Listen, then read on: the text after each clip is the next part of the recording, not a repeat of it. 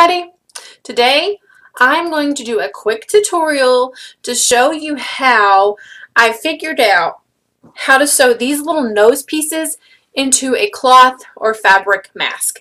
So the little nose piece is just right here, from here to here, and it will fit and form to your nose, so there's no gap right there.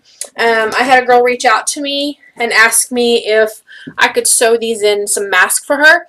I had never done it, and I told her I could totally try. So that's what I'm doing today, and the process that I'm doing seems to be a good process. So I want to share it with you guys in case you are makers of masks or you're making your own mask for your family and you found out that some of these masks don't cover this part, okay? So with these little nose strips, it will form to your nose.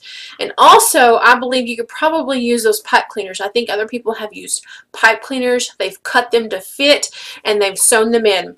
So that's all we're doing. I'm not showing you how to make the actual mask. I'm going to show you how I sewed the pieces in.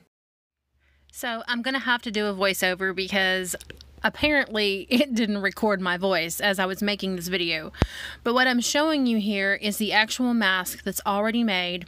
You're finding your top piece, you're finding your bottom piece, so that you will be able to slip this nose piece in through the little seam that you should have still open at the bottom of your mask. So I take mine and I kind of bend it into place to where the nose will fit, just so that I can feel it when I slip it into my mask. So there's my little bend I'm showing you in the video.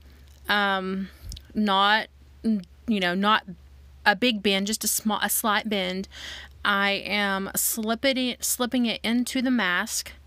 I am fitting it up toward the top, kind of just looking and feeling for that little bend piece to put it in the middle to make sure that it is centered, because you're going to want that nose piece to fit evenly over the top of your nose. And then I'm going to take my little push pin, and I'm going to hold that little metal clip in place.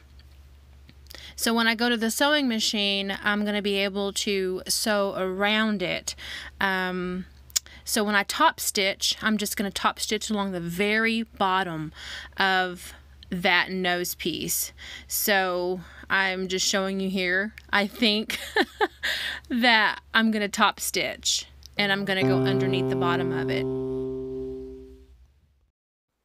So now we're here at the sewing machine. I'm just making a feel. I'm feeling where it should, you know, start, and I'm sewing right along the side of that nose piece. As you can see, I've already top stitched, and I just make a small little stitch, and I do that on both sides of the nose clip.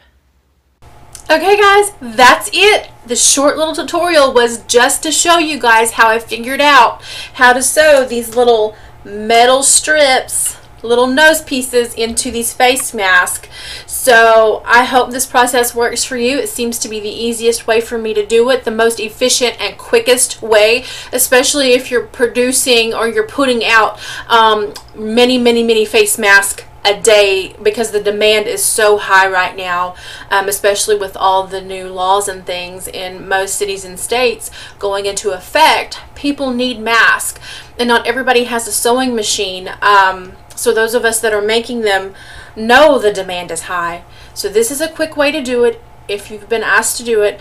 Remember, you can probably use those little pipe cleaners. I haven't used them, but just remember, top stitch just along the bottom and top stitch on both sides. Just as easy as that, guys. So I hope this blessed you. Leave your comments below if you know another way. So thanks for watching and have an amazing day.